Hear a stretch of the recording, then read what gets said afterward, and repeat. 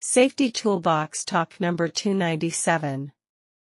SOP for safe handling of compressed gas cylinders. 1. Purpose. The purpose of this standard operating procedure, SOP, is to establish a safe system for the handling, use, storage, and disposal of compressed gas cylinders within the factory. It provides guidelines to minimize risks associated with the handling of different types of compressed gases, and to ensure that safety measures are consistently followed. 2. Scope. This SOP applies to all compressed gas cylinders used within the factory, including those for inert gas blanketing, welding, and other industrial processes, like ammonia gas, hydrogen, oxygen, nitrogen, Freon 12, LPG, liquefied petroleum gas. 3. Responsibilities.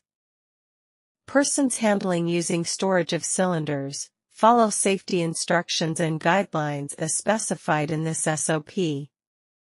Department head or designee organize training sessions in consultation with the Environmental Health and Safety (EHS) department. Ensure compliance with the provisions of this SOP. Head EHS or designee monitor the system and ensure that the SOP is being followed effectively at the site. QA head or designee approve the SOP documents. Ensure ongoing compliance with the SOP.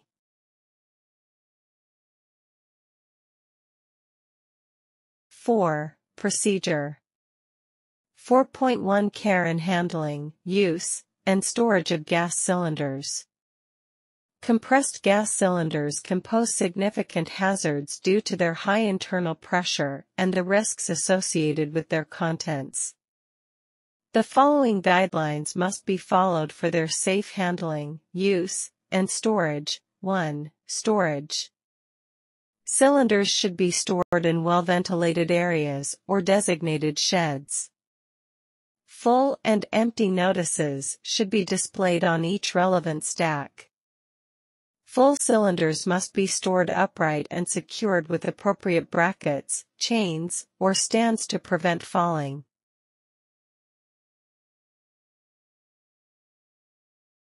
Empty cylinders should be stacked horizontally with proper blocks at each end to prevent rolling.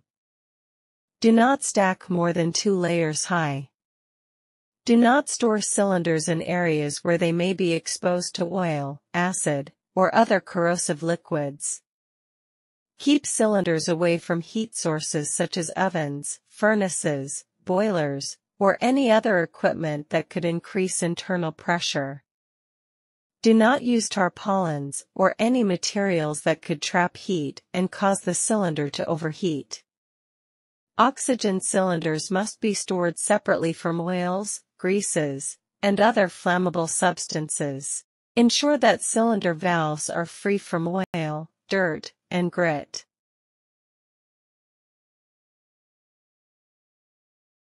2. Handling and use.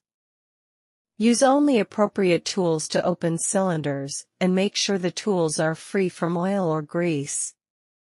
Do not use cylinders as rollers, supports, or jacks. Never allow cylinders to come in contact with electrical apparatus or sharp objects that could cause damage to the cylinder surface. If transporting cylinders, use cylinder trolleys or trucks designed for safe handling. Cylinders should not be lifted by valves, regulators, or other parts unless they are specifically designed for this purpose. When opening or closing a cylinder valve, wear appropriate personal protective equipment, PPE, such as gloves, goggles, and face shields. Ensure that cylinders are properly identified, and ensure that the correct gas is being used for the intended purpose.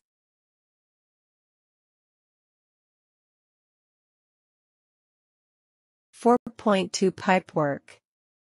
Piping installation and maintenance.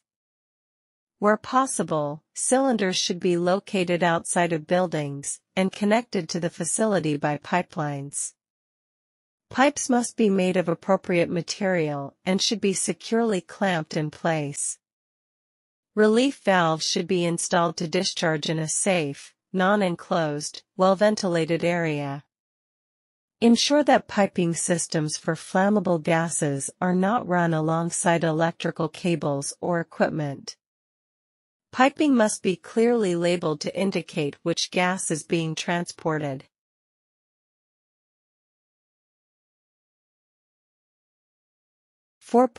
Transportation.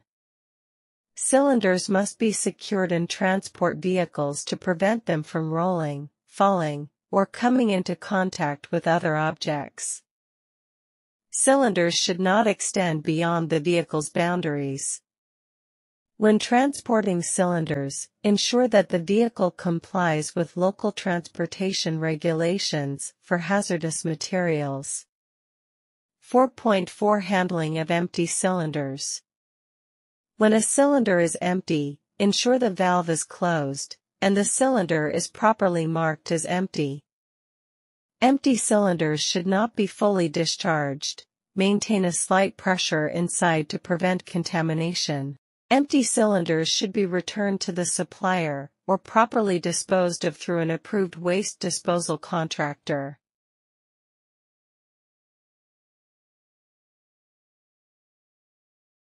Emergency actions.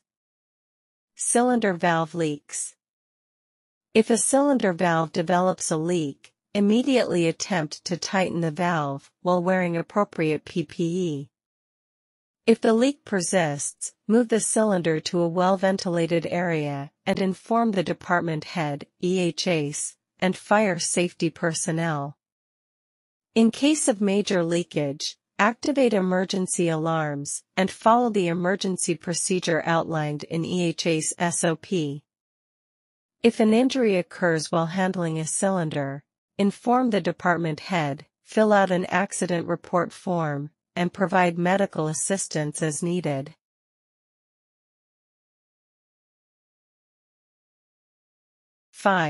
Conclusion. The safe handling, use, and disposal of compressed gas cylinders is critical to maintaining a safe working environment. All personnel must be trained and vigilant when working with or around cylinders to minimize the risks associated with their hazards. This SOP serves as a comprehensive guideline for the safe management of gas cylinders, ensuring compliance with safety standards and regulations. 6. Annexures. Annexure A. Hazard identification and risk assessment for gas cylinders. Annexure B. Emergency response plan for gas cylinder leaks and accidents. Annexure C. Personal protective equipment, PPE, guidelines for handling compressed gas cylinders.